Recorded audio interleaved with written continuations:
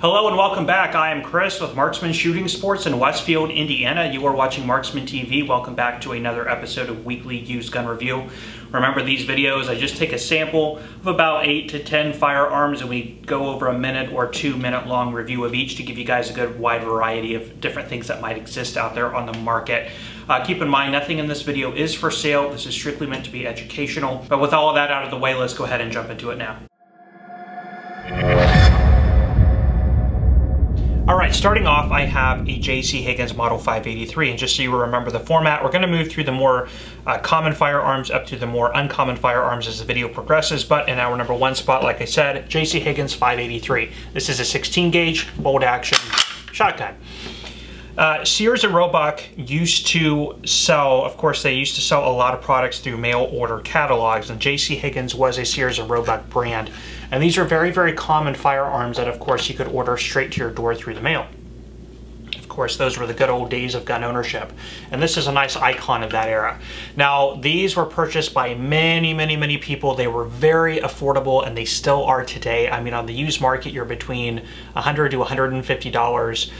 In today's dollars, it's probably about, you know, back when these are really popular, 60s, 70s, sort of in that era. That's about, if we adjust for inflation, about what this would cost you, about $100. Again, in today's dollars. So very, very easy for the average common man to afford, and they were very reliable. Being a bolt action assembly, not really a whole lot to go wrong, not a whole lot of parts required. These sorts of bolt action shotguns, of course, were a little bit of an advantage over the traditional top brake, which was the other sort of option at the time if you wanted an affordable shotgun. At that era, you're getting into pumps, and especially some automatics, you're going to be spending a little bit more money.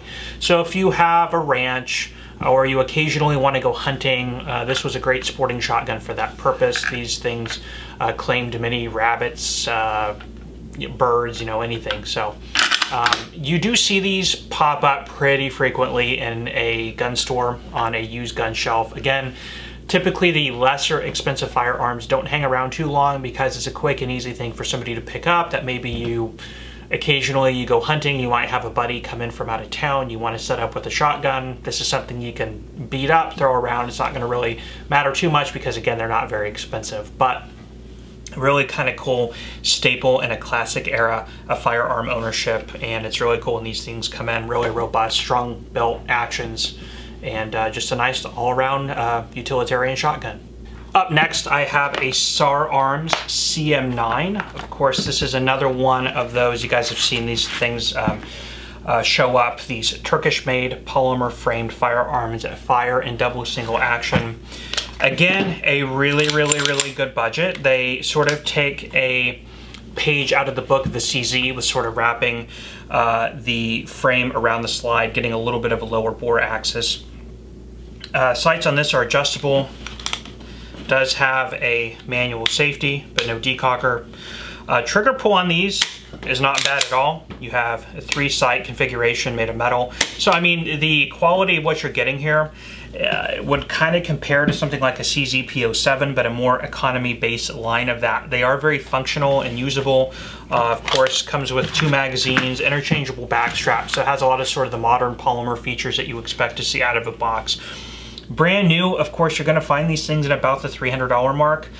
Used, you're going to find them between about $200 and $250, okay, depending on where you get it. So if you're looking for a good value, really should not overlook these. These do come in under a variety of different names.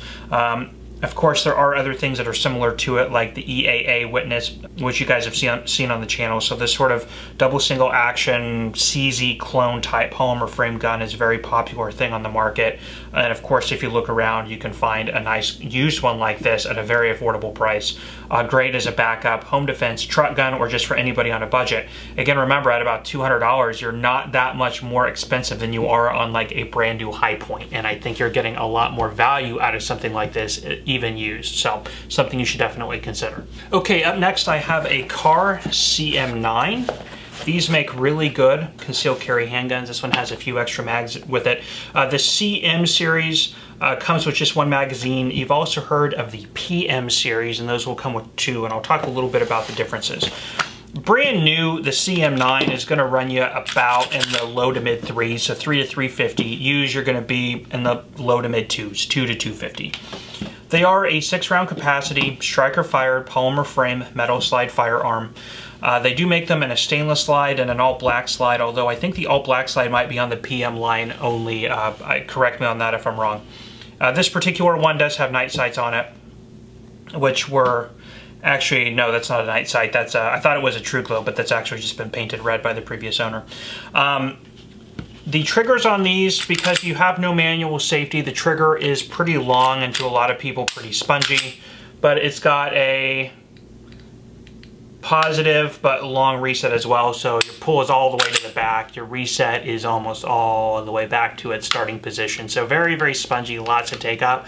But keep in mind, this is a deep concealment pocket carry or inside the waistband firearm with no manual safety. So it's kind of like the same safety concepts of like a double single action, long double action trigger pull, but it is a striker fired handgun. These are very reliable, and you know, again, for the money, even new as a concealment, as a concealed carry gun, they are very, very tiny. It's going to be about the size of a SIG P365, even though that's 10 rounds and this is 6. But used, of course, if you can find one, you know, like I said, around the $250 mark, a really good budget for a concealed carry option. Now, like I mentioned, they do have a PM line version of this, which is about twice the price tag, brand new, about $650. But that has more machining on the slide. It has a completely different barrel. It's more of a target barrel. It comes with 2 magazines. It's got a total machined from a single piece of bar stock, sort of what I want to say, the barrel and slide retention pin, the takedown pin, if you will. This is a investment cast part. So anyway, really, really cool firearms. They do come in from time to time. The car line is sort of in this configuration like Glock. It kind of carries a similar mold, but they do vary in size and caliber. So go check out their catalog if you think this is something you might be interested in. Okay, up next I have a surplus firearm. This is a CZ82. These are imported by Century and PW Arms most recently, but this one is a Century import. Comes, of course, you can tell the little Century box with the Century hang tag. You're going to find these in like Wasser AKs and stuff like that too. Of course, CAI imports on the front strap as well, and this has a leather holster. These do not come with it from the importers. This was previous owner's firearm. CZ82. Okay, so this is chambered in the 9x18 Makarov round, and a lot of people will classify this as a Makarov, although it technically is not.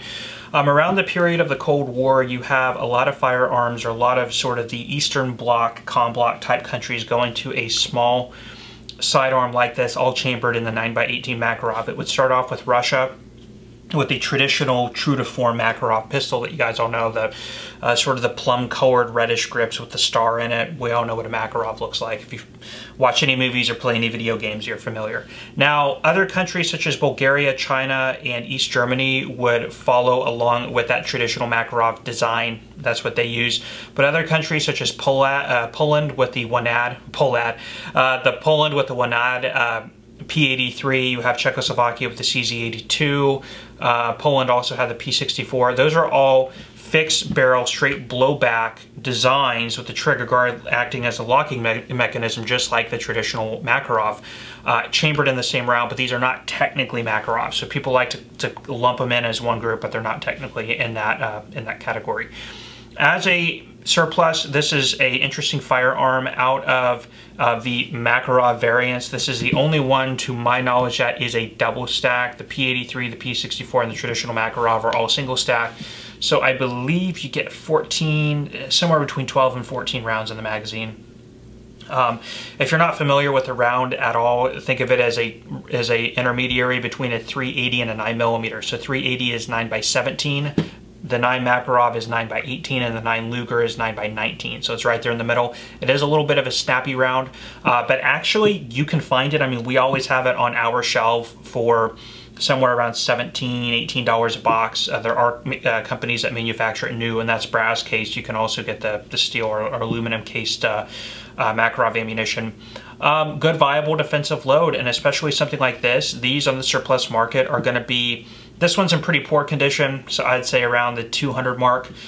In better condition, they're going up to about 300. But of course, like anything else surplus, these are still coming in low numbers. They are available, but of course, when they dry up, like anything else, we're going to see them go up in price. They also had a version called the CZ83, and that was the exact same gun, but was a 380, and that was for export only. But these would have been used by their police, definitely, and I believe they saw military service as well. Again, it is a double single action. The trigger pull on these is really, really nice with a really light reset. So for a military firearm, I actually think the trigger pull on this really, really feels good for what it is. Very wide trigger metal.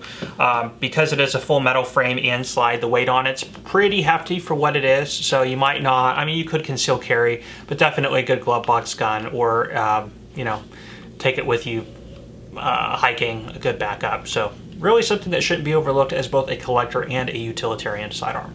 All right, up next, I have the quintessential Glock. You guys have been watching these videos. I haven't been getting very many Glocks in as of late, but anyway, I got a Glock Model 48 here. I've talked about these before on other videos, so I'll keep it brief. Of course, Glock came out with the 48 and the 43X at the same time. It's been about a year ago, about 9 months or so ago. Basically, what it is a 1.5 stack. It was meant to be the competitor, specifically the 43X, which is the same as this gun, but stops about right here. Was meant to be a competitor with the SIG P365. 10-round magazines. There is a company out there, I'll put a roll on the bottom here because I'm not remembering exactly, I think it's Sheridan Arms if I'm not mistaken, but they make a 15-round capacity that does not extend beyond the bottom of the grip. Basically what it is they used a metal body mag, a thinner magazine walls to fit almost basically a full double stack configuration inside the grip. So those are actually really cool, and with 15 rounds, you're kind of competing a little bit better with the 365 and the Springfield Hellcat. Now this, like the 43X, is the 1.5 stack, but they extended the barrel out, and really essentially what this is a 1.5 stack Glock 19. The Glock 19, of course, is 15 rounds. So with that magazine, you can get the same capacity as a Glock 19, but really cut down on the width of the firearm quite a bit. So pretty interesting concept. Now, brand new, these are still running about between $450 and $490, depending on where you find them. Used, you should be able to find them in the mid to high threes, between about $350 and $400, depending on condition. When these first came out, they were in a silver Cerakoted slide, and I've now discontinued those on both the 43X and the 48 and gone to an all black, the NDLC coating like you get on the Gen 5s. So interesting option. This one here just has a 1 mag in the box, but really cool firearms, and Glocks of all shapes and sizes really sell pretty fast. Okay, up next I have a Canik. This is a TP9 SFX 9mm, and what this is sort of their premier or top of the line of Canik's handgun lineup. Different optic plate adapter mounts in here, the 2 magazines with the extensions, so they're 18 rounds. Striker fired. This one has the tungsten gray finish on it. The TP9, or let's talk about Canik in general, because I haven't really talked about them that much on these videos. If you are not familiar with Canik, it is definitely a manufacturer that is sort of beginning to hit the market by storm. They are known as being very good, reliable, accurate, nice triggers, nice sights, and most importantly, they are affordable. You can get their baseline, like the TP9, you can get the TP9 SF Elite, the standard TP9 SF, the DA, the SA. You can get all those for about the $300 to $350 mark new. So used, you know, they're gonna be, you know, you should be able to find them for around the $200 to $300. They are, for what they are, really, really good firearms. They're sort of inching out on the market of, say, Taurus. We're definitely seeing a lot more Canik sales than Bursa. So sort of for the entry-level line, actually, in my store, we're starting to actually order in and sell and transfer more Caniks than like the entry-level Smith line. I would still say the Taurus, like the G2Cs and G3s, still outsell these. But this is their top of the line in terms of their series of firearms, and typically without the optic, you're going to find these selling around the $500 or so mark, $550. And what you get is lightning cuts up here, you get upgraded sights, and you get, most importantly, the optics plate. You have the interchangeable backstrap plates, the 2 extended magazines. If you get like a Vortex sight, and they do sell this as a package, I believe it comes with a Vortex Venom optic on it, that you're going to run about $700 new. But to get a optic ready firearm that really does in a lot of circles compete with some of the competition variants like the Glock 34 or the XDM, the long slide competition models from Springfield, these do in sort of the polymer frame lineup against its competitors that are higher in price. They do stack up very well. People really, really like these. And anytime, you know, we get into Canik new or used, they always get a lot of attention of buyers, especially first-time buyers who are free of all the stigmas of, you know, the gun brands that are already out there. You know, when you're talking to somebody with a blank slate and you put a Canik in their hand versus even Glocks or XDs or M&Ps, a lot of times, with the price point included, a lot of people really do sway towards the Canik. So something you should definitely look at if you're not familiar with their products. I definitely really like them, and you know, of course, it's great when they come in. Okay, up next I have a classic here, and if you are a Winchester collector or a rimfire collector, you probably know what this is, but this is a Winchester Model 61. So coming onto the scene in 1890, Winchester would come out with their first variation of the pump action 22, which would really, they ended up with 4 variations, the 61 being the final one, which is the only one that did not have a hammer, but the pump action 22 rimfire from Winchester would really dominate the scene in this space for the late 1800s through about the early to mid 1900s. Marlin had versions, of course, as well. But this is a typical thing you would see at a shooting gallery or anything like that, at a fair, carnival, festival, which is a totally different time when kids would, you know, shoot at targets with this in a shooting gallery, typically with 22 shorts. This one, of course, this one was actually dated in 1952, so it is a post-war and was chambered for long short and long rifle.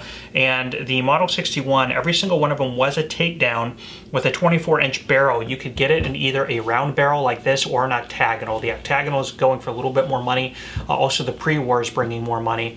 Very, very classic design. I mean, tons and tons of people had purchased these things. There's a lot of nostalgia invested in this model, the Model 61. Now, it is a tube-fed 22 caliber pump action. There is a little pump release like you would find on a shotgun down here, and it does have an internal hammer, so it still is hammer fired. Now, the value on these things sort of runs the gambit anywhere from about, in this condition, a post-war, it's all original finish and everything, but some thinning on the bluing and everything like that. It looks like there was some post-war, or I'm sorry, aftermarket sling mounts put on here by whoever owned it prior, which of course that sort of thing drilling into the stock is going to hurt the value, especially on a collector's piece like this. But this is probably going to be valued in about the $300 to $500 range, somewhere in there, maybe on the lower end of that. If you get a pre-war and mint condition, I mean, they can go up to $1,000, $1,500. So there are definitely collectors on these nostalgic pieces. I've had a handful of Model 61s in here, maybe 2 or 3, so they don't come in too often, but when they do, there's always people out hunting for these. Even if you want a more shooter grade like this, which is how I would classify it, it's still a fun little plinker on the range. Definitely something worth considering, but also very cool piece of Americana. Okay, finally I have a pretty interesting one that you're not going to see on too many of your dealers' used gun racks. This is a number 5 Mark I, also known as a jungle carbine. Enfield number 5 Mark I. Now, these would be manufactured for only 3 years. It would be 1945, 46, and 47, and it was a means to have a jungle use carbine. It was pretty much the use in Burma that gave them the idea that they needed a shorter package to use. Now, of course, this would only stay in service for about 3 years. It exhibited a trait that many call the wandering zero. It had a problem with maintaining zero, among some other issues, including a very stout recoil that would not garner this a lot of favor in use, and therefore had a very short-lived history. And there aren't a lot of these that exist, which drives up their value. So they are about, if you're getting an all-matching correct and real jungle carbine, you're about $600 to $800. Now, because of that, and because of that value, there are going to be plenty of unscrupulous people who will take a standard number 4 Mark I Enfield and cut it down, cut the barrel length down, put on the jungle carbine muzzle device, will cut the stock down, and then put on this butt pad and try and pass it off as an authentic jungle carbine. Those, again, if you have a faked gun, they should be about $200 to $300, but a lot of people try and pass them off as an authentic for about $600 to $800. So you want to be very careful. There are some general things to look for. There is a lot of weight-saving measures that they took on this to try and make it not only smaller but lighter. So you're going to see a lightning cut in the bolt handle here, a lightning cut in the receiver here, a lightning cuts in the receiver here, and the one area where it's really hard for people to fake, and especially if they're going to go through machining, remachining, all this type of stuff. It's not really going to be cost conducive for them. But right underneath the handguard, you're going to find 3 lightning cuts right here on the barrel. A traditional number 1 Mark III, number 4 Mark I are not going to have those cuts, as are only made on the jungle carbine variant. So if you see those cuts, you see the lightning cuts in the receiver, that's going to be your biggest, quickest giveaway that it is a real gun, a real jungle carbine. If you don't see those cuts, it's definitely been faked. Another quick thing to look for, and I'll just put that back on a little bit later. Now, the other telltale way that you're looking at an original number 5 Mark I jungle carbine is these are made by 2 manufacturers. They were made by BSA, British Small Arms, and the Royal Ordnance of Fizzackerley. So if you see manufacturer markings from anybody else, Savage, Long Branch, Lithgow, you definitely know that it's a faked gun. Now, this particular one is matching on both the receiver and the stock. Let's see here, let me confirm that. If I can find the serial number on the receiver. Yeah, matching on both the receiver and the stock, but not matching on the bolt or the magazine. So it is a mismatched gun, also has an import mark. So something like this, which is confirmed correct, but is mismatched with an import mark, is probably going to be in the $400 to $500 mark. So between a really good condition authentic one and a faked one, if you will, or a reproduction. One other interesting thing is this butt plate. It feels like it was made out of the same material they make bowling balls out of. It's a very, very, does not do much to mitigate the recoil. The recoil on these is pretty stout. It's a very small and lightweight package in the British 303. So definitely a shoulder burner for sure. But really cool to see these things come in. In the 6 or 7 years I've been here, I have had a total of 3 jungle carbines come in. 1 faked, I wish I still had it so I could show you, and then 2 authentic. The other one was actually all correct and matching with no import mark, and then there's this one, so right in between. Really, really cool to see these things come in, and of course I always have surplus buyers and collectors in here so they don't last too long. Well, that is all the time I have for you today on these. Thank you so much for stopping by and checking out this video. If you enjoyed, please let me know by hitting that like button. Also, if you want to see more content like this, please consider subscribing to my channel. If you want to see any vlog type content, please remember to go check me out on Marksman Radio. Anyway, guys, I will leave you there. I am Chris with Marksman Shooting Sports in Westfield, Indiana. You are watching Marksman TV. I will see you next time.